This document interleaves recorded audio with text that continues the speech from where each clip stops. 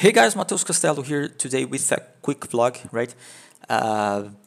As you know, I like to use always the latest, to test always the latest release candidates from the Linux kernel directly from the Linux Torvalds repository, Git repository, and I'm here using the latest version 5.11 release candidate 6 released last Sunday, okay?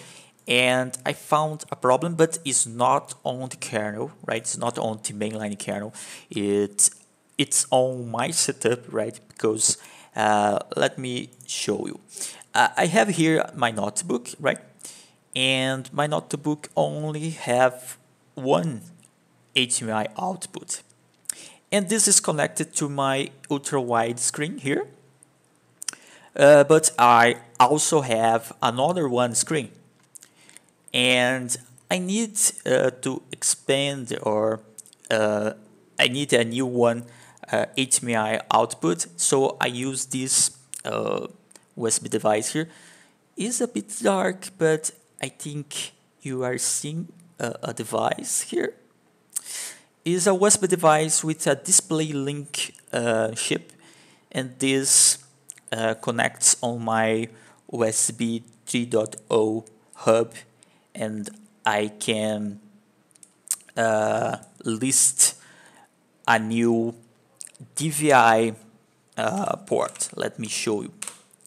So the truth is 4 DVI ports, but I have access to only one. Okay, so I can use here a DVI to HDMI adapter, right? And I have my another one screen connected. Okay, but the problem is that the kernel Linux needs a driver, right, for this device, and this is not maintained in upstream. Is not maintained on the kernel mainline. So we have a GitHub repository with this driver.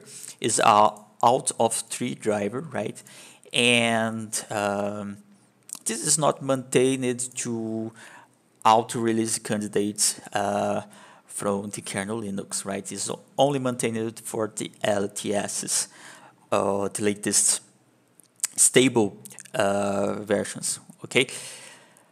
But the community is awesome, and they are already trying to build the driver for the 5.11, and I found this issue here, and C codes, and also here the Ricking, or whatever the pronunciation of this name is. They patch the driver here, the code of the driver, to run on the 5.11. But trying this, also SIG codes report here that is not working yet on the hardware, only building. So I tried on the hardware and found some null pointer differences, right? So making a quick debug, print K debug, I found the root case of the null pointer difference. I sent a merge request here to SIG codes, and it's only a detail here on the patch, right? On the latest version of the kernel, to use the DMA buff vmap, we need to pass the pointer to a DMA buff map struct, right? And use the v address on the driver. Okay, so only this detail, and as you can see here, I'm running the 5.11 release candidate 6, and we have image on the DisplayLink device. Cool, right? You can see is running here on my Ubuntu, on my bare metal Ubuntu, right?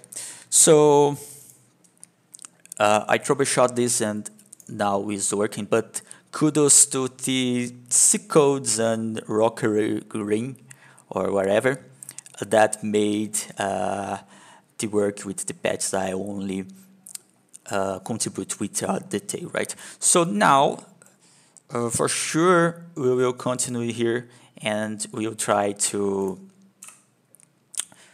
merge this, right? So we can use this on the latest kernel Linux version 5.11, right? So it's it. See you on the next video.